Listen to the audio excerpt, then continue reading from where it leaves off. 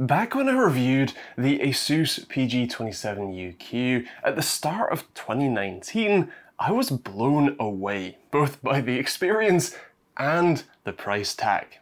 Dropping $2,000 on a monitor, one that even a 2080 Ti struggled to supply enough frames to actually enjoy, seemed a bit mad.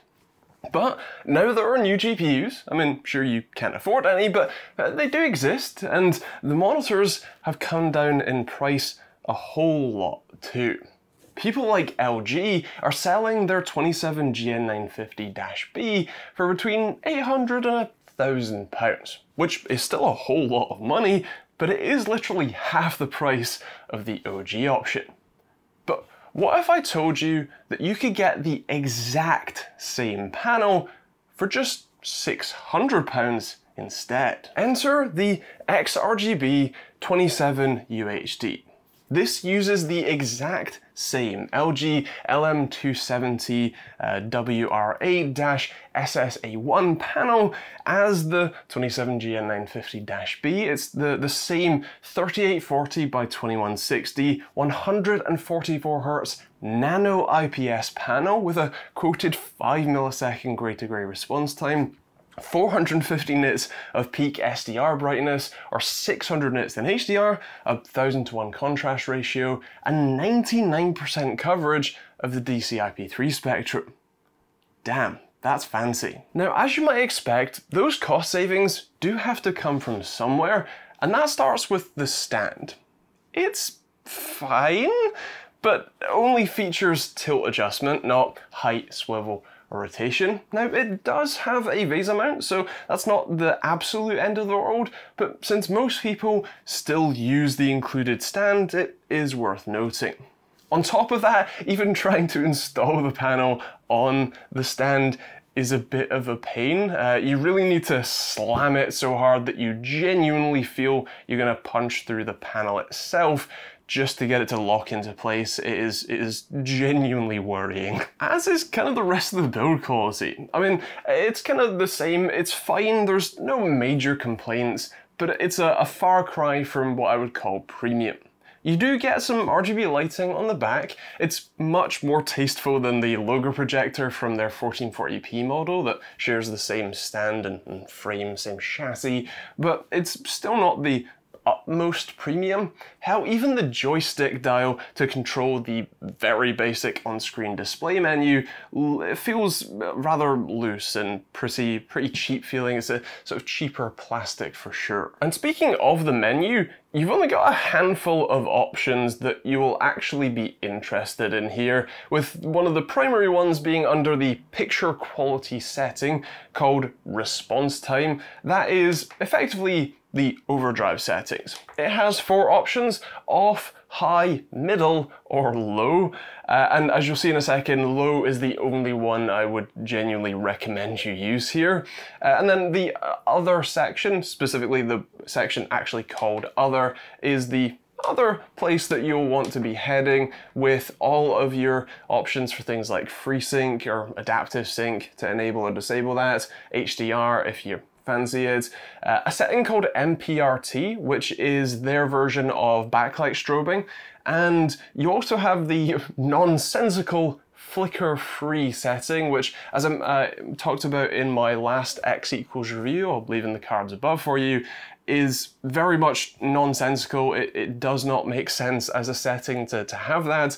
And so yeah, I'm a little confused. I mentioned the MPRT, or moving picture response time setting, or backlight strobing among friends, which on most monitors means that the backlight gets turned off for all but 1 millisecond per frame to achieve the usual quoted 1 millisecond MPRT figure. This monitor in particular actually quotes a 0.8 millisecond MPRT time, which is honestly hilarious because as far as I can tell, it's false in 2 separate and very unusual ways. First is timing. Now, this footage was recorded at 1000 FPS, meaning each new frame is being captured 1 millisecond apart. The shutter speed is also set to 1/10,000th of a second, so it captures 0.1 milliseconds worth of light, then waits another 0.9 milliseconds before capturing another one. Let's count how many frames the image is being fully displayed. That looks like 1, maybe 2, 2.5? Let's be kind and say 2 milliseconds. So it's a 2 millisecond MPRT, not 0.8. But the second and honestly funnier problem is that it doesn't actually clip to black. The image is still fully there, just only in red. Now, I'm not sure if this is something inherent to this style of panel, like the Nano IPS element. I'm not sure if it's something you would experience on the LG monitor that shares the same panel, as LG don't implement a feature like this, backlight strobing or black frame insertion, on their monitors or on that model. But it certainly looks like they are turning off the green and blue subpixels, but just forgot to do the same with the red subpixel. That means that the image is still being displayed, which means you could argue the MPRT time is more like the full refresh rate time of 6.9 milliseconds instead, not the 0.8 they quote.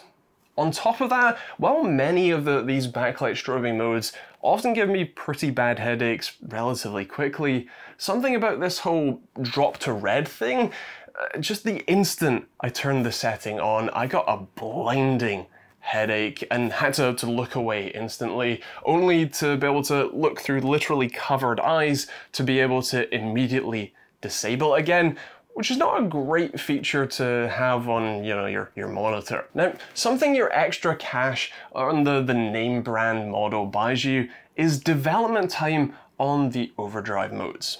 According to Arching's review of the 27GN950, all but the maximum overdrive setting provides a steady decrease of the response time, generally without the side effect of bad overshoot. Sadly, on the XRGB27UHD, all but the low setting here have increased perceived response times and pretty horrific overshoot. As much as 95 RGB values higher than the targets, or 62%. Even the middle setting is pretty lackluster, with an unpleasant amount of overshoot and still relatively long response times. Only the low setting offers a worthwhile performance boost without affecting the overshoot figure significantly. This is the exact sort of thing that the R&D teams will spend their time tweaking to get just right, but that doesn't seem to have been done here. And that overshoot isn't just on paper either.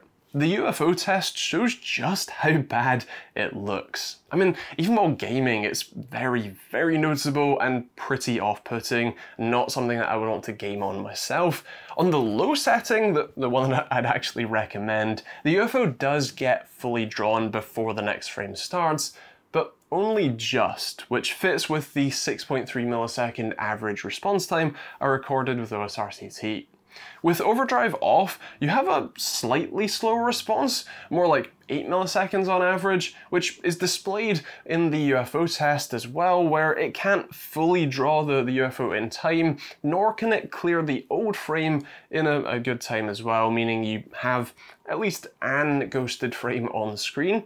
Still, it's far from the worst panel I've seen for sure, and still relatively fast. When it comes to input lag, my time sleuth reported this at 5 milliseconds, which isn't all that great. Most other monitors I've tested, even 4K panels, run more like 1 millisecond, so again, this isn't ideal. The only catch is that the time sleuth caps out outputting a 1080p 60 signal, whereas the scaler in this display is generally going to be outputting a 4K 144 signal to the panel, meaning the scaler will have to do some translation there.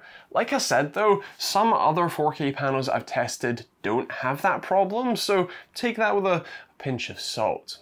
I also test the total system or click-to-photon input lag or latency, which is a much more respectable 22 millisecond average and relatively consistent. That's from clicking the mouse to seeing a flash on screen from CSGO, and I use the same test system and same test setup to keep those results consistent. When it comes to actually gaming on this thing, it isn't exactly bad. I mean, it's still a rather nice 4K 144Hz panel with, in the grand scheme of things, pretty decent response times and input lag. Being a 27-inch 4K panel, the pixel density is insane, making this very, very crisp. It's plenty fluid and smooth and rather vibrant too, although I wouldn't go so far as to say it's a perfect experience, especially for fast-paced games. I see it as a generally good all-rounder though. I think most genres would play pretty well here. Now I mentioned the vibrance. That comes from the fact that this is a nano IPS panel, meaning it has a layer of nanoparticles on top of the LED backlight, which absorb excess wavelengths of light, meaning you can think of it as essentially cleaner light goes into the subpixels, allowing for a more accurate and wider color gamut. Specifically, it quotes 99% coverage of the DCI-P3 spectrum. Now, my Spider-X reads it at more like 97%, but the Spider-X is only accurate or only rated for 100% of DCI-P3 coverage itself, which can make that sort of tolerance a little inaccurate, and just looking at it, I'm more than happy to agree with the spec sheet. It looks great, and actually if you drop it to run at 120 Hz, if you're using DisplayPort anyway, or HDMI because I tested both, you can get 10-bit color too. As for brightness, to the eye it's perfectly fine. 100% is too bright for me to use comfortably, which is exactly what you want. It's quoted as having a 450 nit peak brightness in SDR, but the best that I could get was 350. And in HDR, I actually couldn't get it to do even 350, so I'd take that one with a grain of salt. It isn't a massive deal for the real world, but it would put a further nail in the HDR coffin, as, like I said, I got less brightness in the HDR mode, both on the monitor and in Windows, and frankly, it just looked pretty awful. It's not something that I would even consider enabling. Personally, that also means that the contrast ratio is a little lackluster. I measured it at 873 to 1, again a little short of the 1000 to 1 that's quoted. For content consumption, it's a pretty nice experience. It's certainly a nice sight to behold. It's bright enough in SDR, and again the 27-inch 4K pixel density makes it look incredibly sharp. Even if content creation is more your bag, I could see this being a decent choice, especially if you, say, edit 4K videos by day but want to game by night. Audio-wise, this does have some included sort of built-in speakers, but if I'm being honest, they're pretty naff, so unless you absolutely have to use them, I would steer clear personally. Although there is also one other sound source, and that would be this.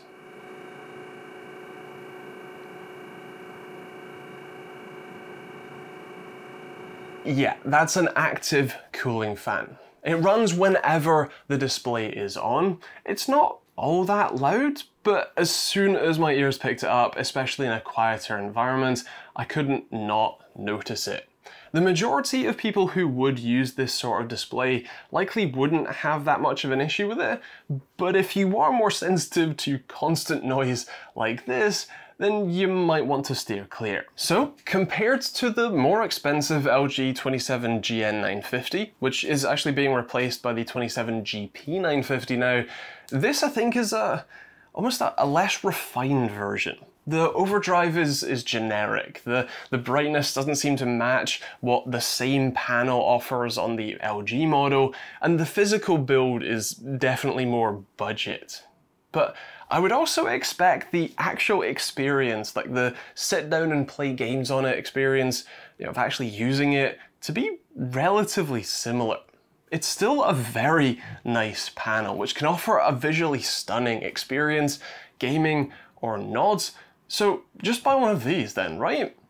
Well, there is one final thing to mention, which is the AOC-U28G2XU. That is also a 4K 144Hz IPS monitor with around the same, well, actual brightness, albeit with a slightly smaller color gamut of around 88% coverage of the DCI-P3 spectrum, but does have a faster response time, a nicer adjustable stand, a proper OSD or on-screen display, and controls. And the real catch is that it's currently £569 on Amazon right now. Affiliate link in the description, of course. The only thing that that might draw you to this X equals model instead is that this offers an HDMI 2.1 port, meaning that it does support 4K 144Hz over HDMI. Strangely though, the spec sheet lists it as having one HDMI 2.1 port and one 2.0 port alongside its DisplayPort 1.4 and the USB 3 hub with also a USB-C for both display in and using it as a KVM. But in my testing, both ports happily ran 4K 144Hz from my RX 6900 XT, but wouldn't run 10-bit color, meaning that it's not the top-end version of HDMI 2.1. It's also very strange that both seem to be able to run at 2.1 speeds though. But anyway, that is a benefit, especially for any console owners who would prefer to try and game at 4K 120, in theory anyway, so that may sway you towards this instead. I think on the whole, this certainly isn't bad. It definitely lacks refinement, especially in its firmware and for sure the build quality, but it is hard to argue with such a stunning panel for 25% less than what LG would sell it to you for. Personally, if I wanted a 27 or 28 inch 4K 144Hz IPS monitor, I probably would go with the AOC U28G2XU instead, especially with its lower price tag. Although if this were more like 550, and especially if it received some development time on things like the overdrive modes, I could see myself swaying more towards this, and for sure the inclusion of HDMI 2.1, one or two ports regardless, is a great benefit. So you've heard my thoughts, but I would love to hear yours in the comments down below. What do you think of this monitor? Is it one that you'd pick up yourself? Would you rather go with the sort of fancier but more refined LG one instead? Maybe the cheaper but slightly sort of less color gamut coveraged AOC one? Or is 4K 144Hz just not for you, especially if you don't have the graphics card for it and you'd get something else instead? Feel free to let me know in the comments down below. If you want to check out this or pick one up yourself, I will leave a link to AWD-IT, who are both the makers of this monitor and who sent it to me to review. That isn't an affiliate link, it's just a link to them, but feel free to check out if you're interested. And I'll leave a link to both the LG and the AOC ones in the description as well. Otherwise, that's kind of it. If you want to stay up to date on all of these new videos, then do hit that subscribe button and hit the bell notification icon as well. You can also support the channel in a load of different ways. Becoming a YouTube member is a great one to support directly, or through Patreon instead if you'd rather. Or you can pick up a hoodie or t-shirt like this one, or a load of other designs that I made myself, or even just use the other affiliate links in the description if you want to support the channel and you're otherwise buying from those places, that sort of stuff anyway. Feel free. Like I said, check out some more videos on the end cards, including the other X equals monitor reviews if you're interested. And yeah, thanks for watching. Hope you enjoyed it. We'll see you all in the next video.